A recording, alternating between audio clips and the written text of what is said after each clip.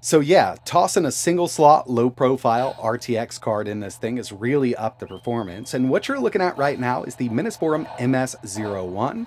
Obviously a very small form factor unit, and this is actually powered by an Intel 13th Gen i9. It's a mobile variant, and we've taken a look at it a couple times on the channel, testing out other single slot, low profile cards. But the one we're going to be taking a look at today definitely takes the cake when it comes to performance, because what we've got here is a low profile single slot RTX A2000. Hey, what's going on everybody? It's ETAPRIME back here again. If you're into small form factor gaming PCs, then you're probably familiar with this card.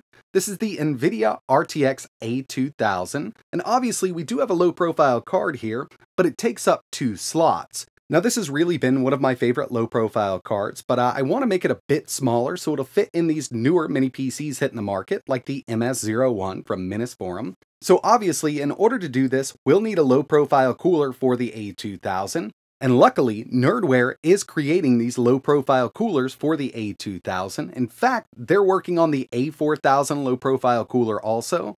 Personally, haven't got my hands on one of those because it's definitely a bit expensive. And if I ever do, I'll probably want to go single slot with it. But this is really great, and if you head over to their website, you can check these out. They also offer a couple small form factor cases, but we're taking a look at the RTX A2000 low profile cooler, and I did pay out of pocket for this. These are coming soon. They've got a couple batches coming, so definitely be patient. I've already pulled mine out of the packaging and taken a look at it. Really nice build quality. Copper base stainless steel shroud, and this thing definitely has some heft to it. There's a lot more metal here than there is in the stock cooler of the A2000, so I suspect we might see lower temps also. But yeah, this is really awesome. Blower style fan, obviously, to keep it low profile. Super nice copper base here. Everything makes contact that needs to make contact with that base. And again, overall, I'm very impressed with the build quality. It's got a 50mm PWM ball bearing blower style fan, and this comes with the cooler itself, mounting screws, thermal pads for the memory, a T6 and T8 screwdriver to disassemble the A2000. Obviously, we're going to need to pull the shroud and the cooler off of that other one. Plus, they include a PTM 7950 phase change pad for the GPU die. So first things first, we're going to need to disassemble the A2000. We need to get rid of that larger shroud, fan, and the heatsink underneath. And this A2000's definitely been through it. I've been up the bracket a little bit. I've used this in all kinds of little builds here and there. I've also got a low profile bracket for it, but of course, it's not a single slot. So we'll go ahead and get this shroud off. It's actually pretty simple to do so. So we've got all the screws out. We'll go ahead and take this off. We'll unplug that blower style fan. And you know, the first time I ever took one of these apart, I was kind of blown away by how small the heatsink itself really is. Now it's definitely taller because it will take up 2 slots. It's aluminum, and I mean, it's just not a lot of mass here. So just looking at that new low profile cooler from Nerdware, I think we could definitely see lower temps. Next thing we need to do is remove the heatsink from the A2000, and it uses a tension bracket on the bottom with just 2 screws. I went ahead and pulled those off, and this has definitely been a used A2000. This thing's been on there from the factory. Thermal paste has never been changed or anything like that. So getting it off the first time might be a bit of a pain. Just give it a little bit of a wiggle. There we go. And now we can see that the die itself makes contact with the heatsink. We've got some thermal pads there for the memory. And this is a 6 gig model of the A2000. I picked this up months ago on Amazon. I believe it was $239. Keep an eye out for lower prices like that because they do pop up every once in a while, especially on Amazon and eBay. Now, I'm just going to go ahead and clean this whole board up with some isopropyl alcohol. So I've cleaned it up the best I could, and with this, we're going to be using that stock tension bracket with the new included screws. I love the way they designed this new cooler. We've got some cutouts there in the copper. Basically, it's not going to make contact with any of the caps or the VRM, so this is going to fit perfectly on top of the A2000 board. And once it's completed, it looks a little something like this. I used the included phase change pad for the GPU die and the included thermal pads for the VRAM. Super easy installation on that A2000. Everything fit perfectly. It went exactly where it needed to go. And we used the tension bracket that came off of the card with the new screws that are included with the kit. And just to give you a look here, I wanted to show you this side by side with a low profile single slot RX 6400. Now the A2000 is really going to super exceed the performance that the RX 6400 can put out. but we do need a small form factor unit for this to go into. Of course, you could put this in a larger PC if you wanted to, but I think the whole point of slimming this thing down is for something like this. This is the minisforum MS01. It's the 13th gen model, so we've got the i9-13900H. It's a mobile CPU, but taking a look inside, we've got a PCIe X16 slot, and we needed that low-profile single-slot card fit in here. And another big thing here is the A2000 doesn't require any extra power connector. It's going to draw everything it needs from that PCIe slot, so we don't need an extra 8-pin connector or anything like that. This kind of just slots right in here, and it does fit perfectly in the MS01.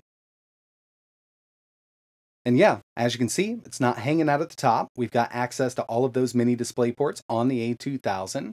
And once we slide the cover on this mini PC, you can see we'll have an area where fresh air can be pulled directly into that blower fan on the GPU. Now, it's time to get into some testing with this thing.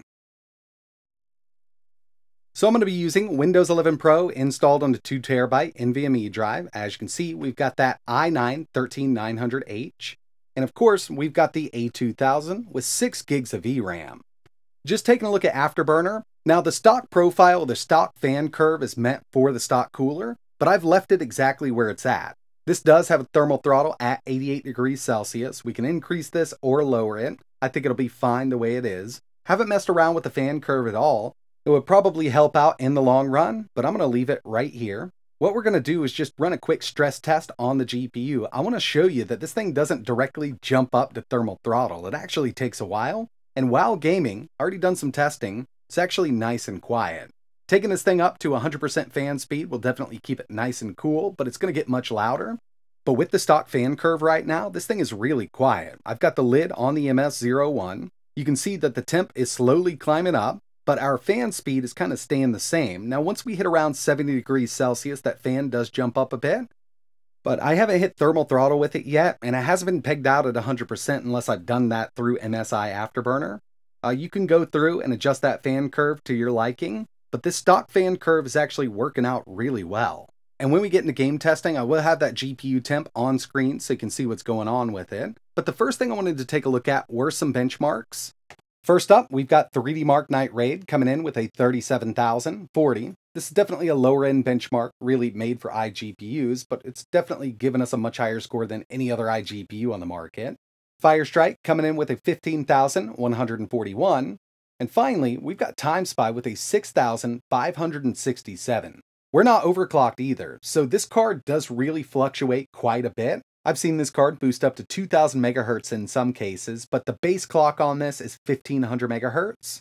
But with a good little overclock, you can see a nice boost in performance. Now, these are just synthetics. It's time to jump into some real-world gaming. Also going to check out those temps on this GPU.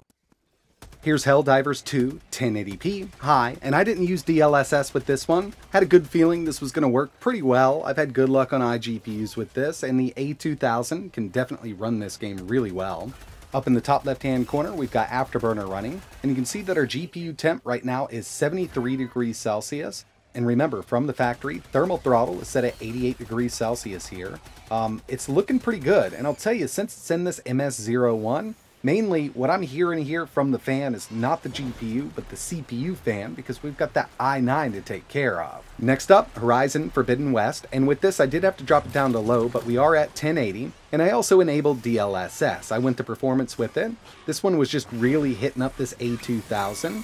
You can see that our clocks on the GPU are now higher with this game, but our temps are a bit lower, and I think it comes down to using DLSS and those lower settings. But the next one we have here is Palworld. High settings, 1080p. Not bad at all. Got a few hiccups here and there, but you know, those are shaders caching with this game. Overall, I think we're seeing some pretty decent performance out of this one. And the next one I wanted to test here was Red Dead 2. I just used the built-in benchmark. 1080p, ultra settings, DLSS set to balanced. It's kind of a must for the A2000 in this game.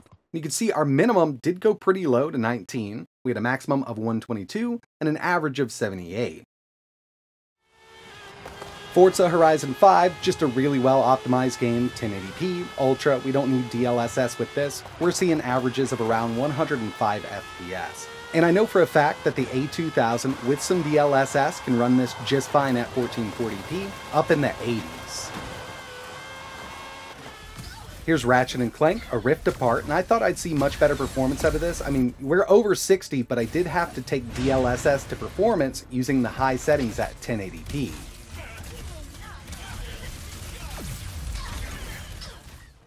Call of Duty Modern Warfare 3 1080p Ultra with DLSS set to auto. Once I go into the game and choose any of these, it usually enables FSR or DLSS, and it actually took this down to 720p, but it's upscaling to 1080. We had an average of 82 FPS on this little machine. I've had really good luck with this game on the A2000 and even lower end RTX cards, and it really comes down to DLSS working really well with this game. We had an average of 84 FPS with Cyberpunk 2077. Now I do wish that this was their newer architecture like the A4000, that way we could use frame generation, because when it comes to frame generation and games like this, it really does make a difference. But those A4000 cards are very, very expensive. Overall, really impressed with this low-profile single-slot cooler for the RTX A2000. I think they've done a bang-up job here. Highest temp I saw on this card while doing all of my testing here was 83 degrees Celsius, which definitely sounds hot, but remember, I mean, we've got that thermal limit set at 88, so we didn't even limit this card yet. And keep in mind, this is in a super small form factor case. Putting this in a larger PC, or if you had more airflow just blowing over the card itself, you could see lower temps. But the way it is, even in the MS01, this card with this cooler is definitely an awesome choice. But that's going to wrap it up for this video. I really appreciate you watching. If you've got an A2000 and you're looking for a low-profile single-slot cooler, I'll leave some links in the description to Nerdware. Remember, they're coming soon. I think they've got a couple batches ordered. It really depends on if a lot of people want to pick them up or not. Very small company, but from what I've seen so far with this cooler, I think they're making some awesome products. But that's it for this one, and like always, thanks for watching.